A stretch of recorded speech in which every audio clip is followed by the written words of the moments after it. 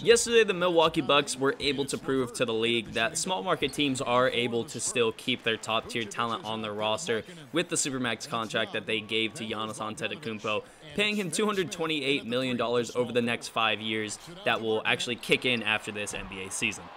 The Bucks were also able to acquire Jrue Holiday in a trade that sent Eric Bledsoe to the New Orleans Pelicans, and they did try to acquire Bogdan Bogdanovic from the Sacramento Kings, but that deal ended up falling through at the last minute, and Bogdan ended up going to the Hawks.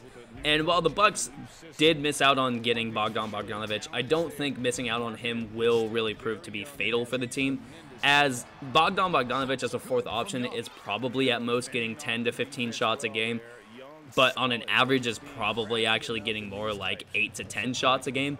So really missing out on him I don't think is going to be that big of a deal, especially given the fact that Donte DiVincenzo could probably fill that role. They still have Brook Lopez. They still have some good players on that team to fill that role. Giannis is probably the best player that the Milwaukee Bucks have drafted since Kareem Abdul-Jabbar, and even though he's gotten to the point that he is right now, and even though we knew it was a project to begin with, I don't think anyone in the Bucks organization could have seen Giannis winning 2 straight MVPs and being a guy on a team who literally uplifted this franchise from the ground up and made them a constant contender. However, I think what the Milwaukee Bucks have done, it's great that they have surrounded Giannis with talent like Chris Middleton and Jrue Holiday.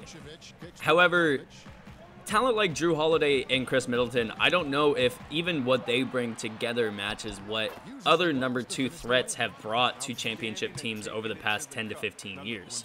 However, even though Chris Middleton and Jrue Holiday, whichever one you want to say is the number 2 option for Milwaukee going forward, I don't know if necessarily what they bring to the team as a number 2 option can really match what either any of the number 2 options around the league can do at their top level, or any number 2 options have done when they've won a championship in any given year. Looking around the league, we have a lot of 1-2 options that are elite. When you look at Brooklyn, even though they haven't played a game yet, Kyrie and Kevin Durant are going to be an elite 1 and 2 option, with probably Kyrie Irving being the number 2 option. In Philly, we have Ben Simmons and Joel Embiid. In Miami, we have Butler and Bam Adebayo. In Portland, we've got Dame and CJ. In Golden State, when they're healthy, you've got Steph and Clay.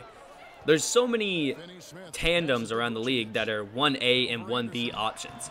I don't know if Jrue Holiday, which, like I said, either Jrue Holiday or Chris Middleton, I don't know if they, as the number 2 option, can do what any of those guys I just mentioned could do. And Jrue Holiday is a very good player. In the 2017-2018 playoffs, he averaged about 24 points per game, 6 assists, and 6 rebounds as well.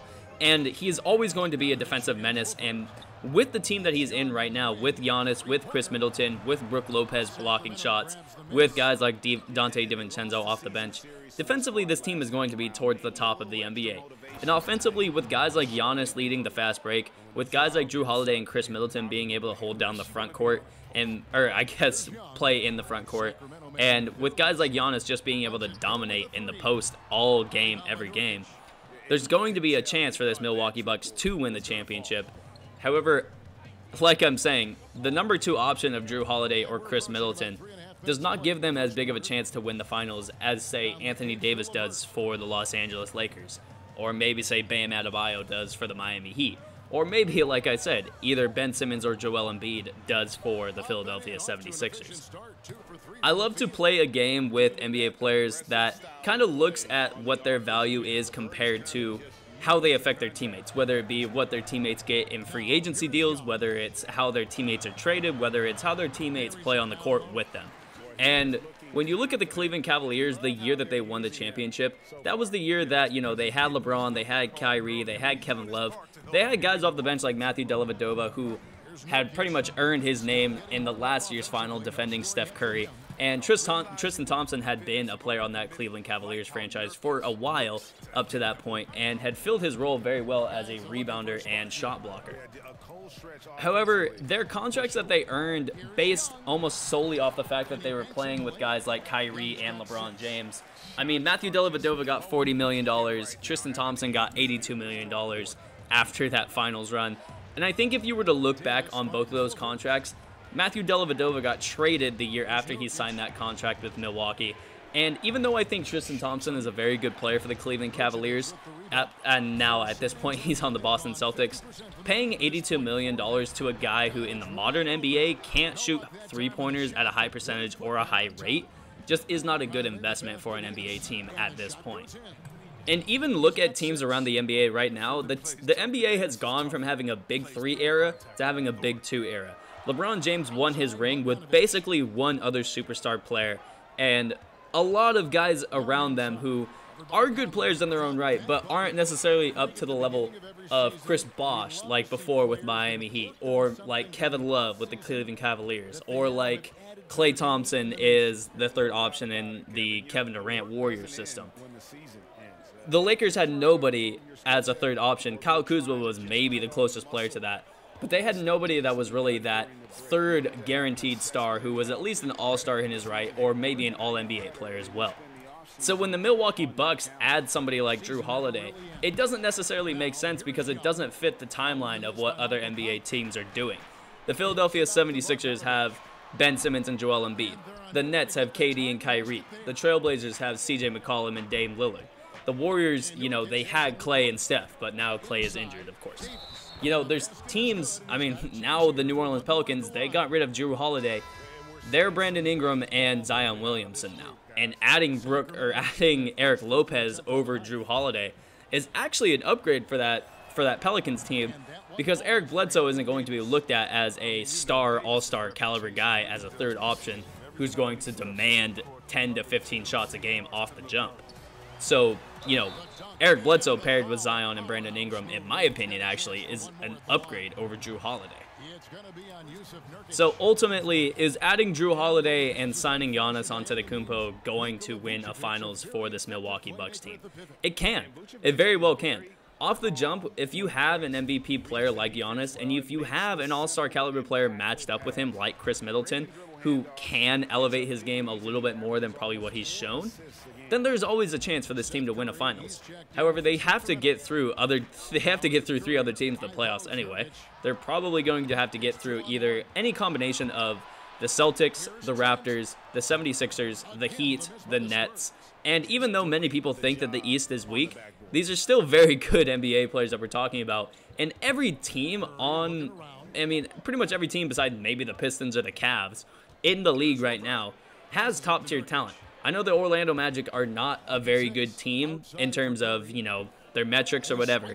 But a team with guys like Aaron Gordon and a Markelle Fultz, who looks like he's improved, and Nikola Vucevic, who's been an all-star, Terrence Ross, Evan Fournier, you know, that team's got a lot of players.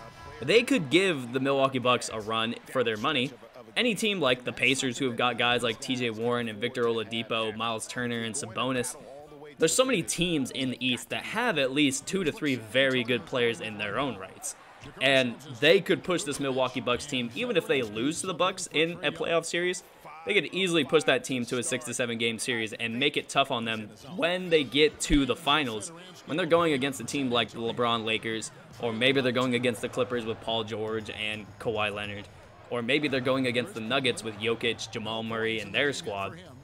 You know, this Milwaukee Bucks team is going to be run down at that point, even if they make the finals. However, I would bet my money that this Bucks team does not win a finals in the next 2 to 3 years, just because of the fact that they lack that number 2 top talent. But it's going to put them in the position that they've been in the past 2 years, where they're looking at the team and wondering if it's enough to just say, we're going to be the number 1 team in the East every year, but we're not going to win a championship. Or we're going to have an okay chance to win the championship if LeBron gets hurt, or if the Celtics fall out, or if the Raptors fall out, or whatever ends up happening. If they're looking at the team and saying, we need other teams to lose to be able to win, then it's probably one of the worst positions in sports to be in, because they're going to be a competitive team. They're going to win probably 55 to 60 games every single year. But I don't think that what their top-tier talent provides is enough to beat teams like the Lakers or the Celtics or the Raptors or the 76ers or maybe even the Heat or the Nets. I just don't think it's enough. And we know what teams like the Utah Jazz, who have had legends like John Stockton and Karl Malone, go through their system for 10-plus years and not win a ring. When you compare Stockton and Malone to other legends of their era, they have to play second fiddle to guys like Larry Bird or Magic Johnson or MJ or Shaquille O'Neal, just off the fact that they didn't win any rings. And that's just the fact of the matter in the NBA. If you don't win any rings, your team and your players don't get brought up in the conversation.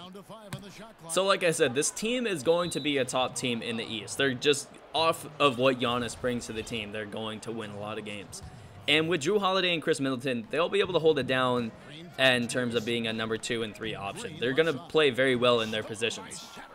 However, like I'm saying, what they bring as a 2 and 3 option does not match what other number 2 options around the league, or when you compare them to other teams that have won the championships in previous years. What those two guys bring is not really comparable to what those other guys brought to championship teams and to championship rosters.